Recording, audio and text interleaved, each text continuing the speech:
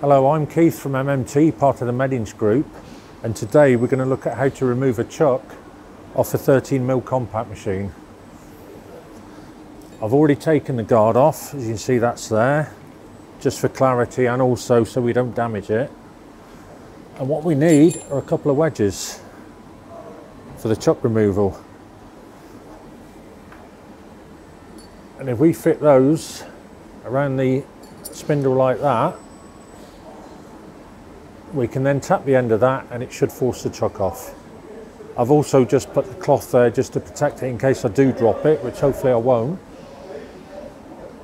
And then we just tap the end of that and off it comes.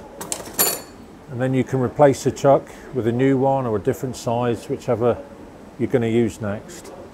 When refitting, it's simple enough. You just make sure everything's clean and the spindle. Put the chuck back on and just give it a small tap with a soft mallet.